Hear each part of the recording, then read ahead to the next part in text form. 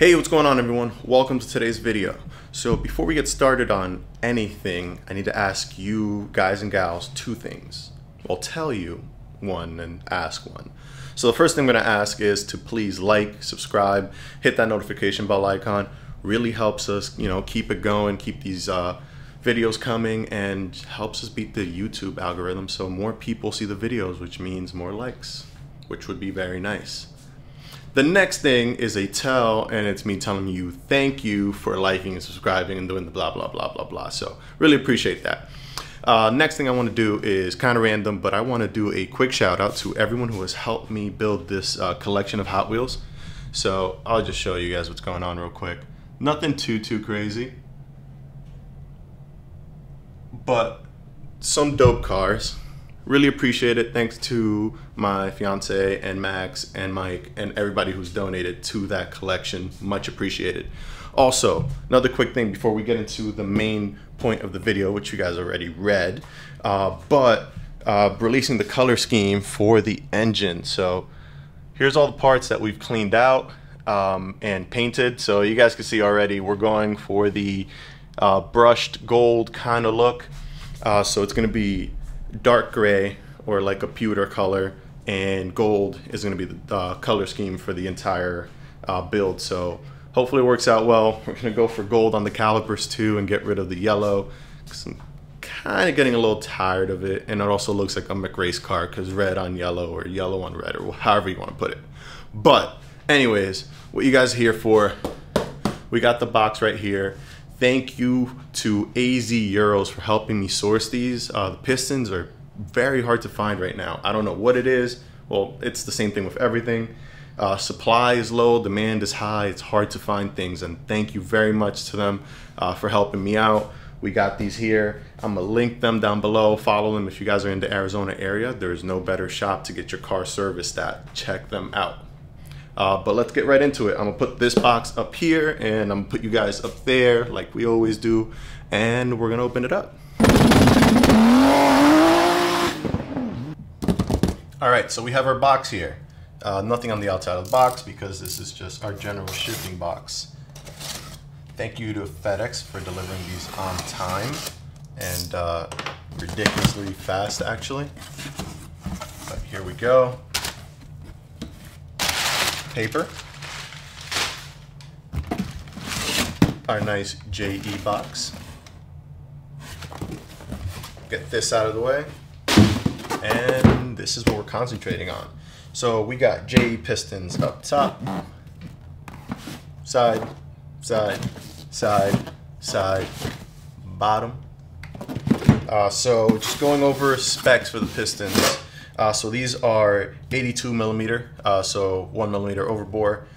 We're gonna go for the overbore because the cylinders had a bit of a little lip on them at the top. So we're gonna get that cleaned up, go to the 82 millimeter, and that'll also give us a tiny bit more displacement. Not really much, but hey, anything helps. So this is the model number for the ones we got. They are JEs, they are forged, and they are also compression dropping. So we're gonna go from 10 to 1 to 9 to 1. So our new compression ratio is that 9 to 1. It'll allow us to run a little more boost, a little safer on pump gas, which is what we're gonna be doing for the most part. So E85 would help a lot if we're gonna keep the compression ratio the same, but E85 is not the easiest thing to get around here. So definitely pump gas. This is why we went with these. All right, so we're gonna open these up and see if I can figure out how. Okay, here we go. So this side, we have to flip over. We have our circ clips or retaining clips up here for the pins. Bunch of JE pistons. Contingency decals is what they call them. And toolbox decals. It's actually pretty cool. I'm gonna put these on something. We'll figure it out. Okay, so before we get into the rest of it, we have our ring sets for all the pistons. So nice that they come with a ring set. That way we don't have to guess as to what rings to put on our pistons. So here is all of our rings. Nice. We'll get those back in the box. We have all our pins, so all 6 of them in here. Very nice looking pins, pretty thick. I think those will be more than enough.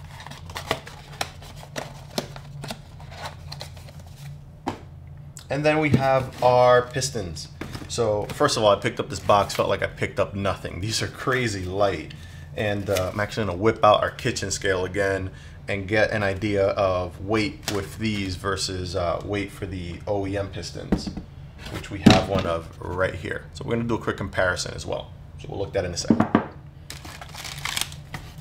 So we have one here, and 4 down here, totaling 6. So we're not missing anything, which is great.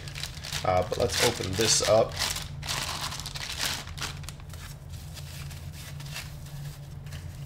And here is our fresh new piston. So again, deeper dish, dropping compression. We have all our ring lands here, pretty thick one for that oil control ring. Our pin bores, at the bottom here. We have a full skirt all the way around, which is nice, adds to the strength of the piston. We have the part number down here, and we also have JE, looks like it's laser engraved in there, looks awesome. We also have a skirt coating, which is very nice, helps prevent wear, which is very important as well when it comes to these pistons.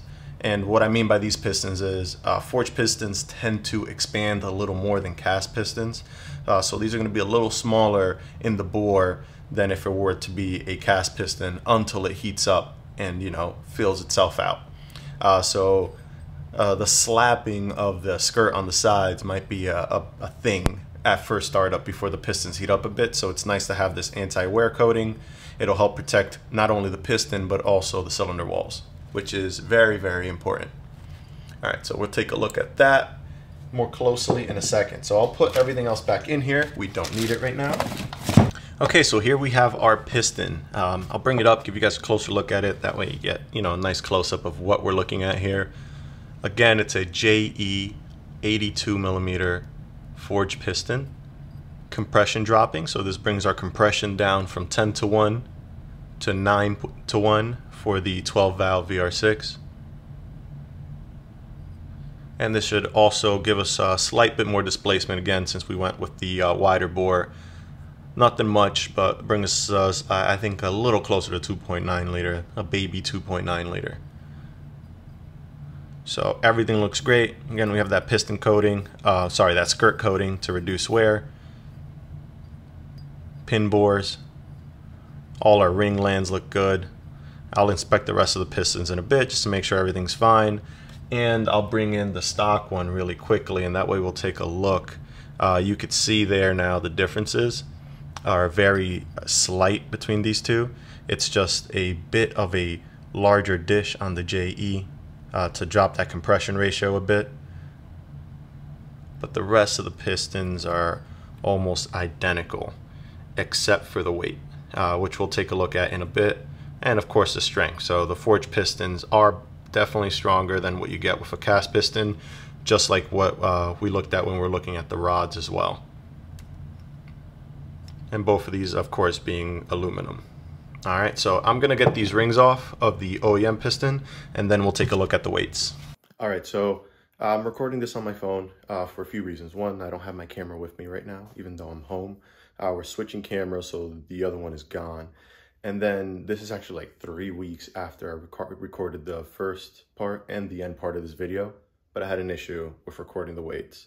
So we're gonna do this on the phone.